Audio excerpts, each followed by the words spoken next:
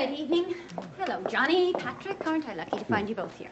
Good evening, Ray. How goes the world with you? Well, I've just finished chairing one of the most stultifying board meetings of the week, and I'm a little bit nervous about Frank, but other than that, everything's fine.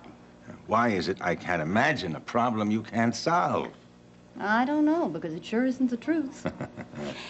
In fact, one of my problems is the reason why I'm so very glad to see you.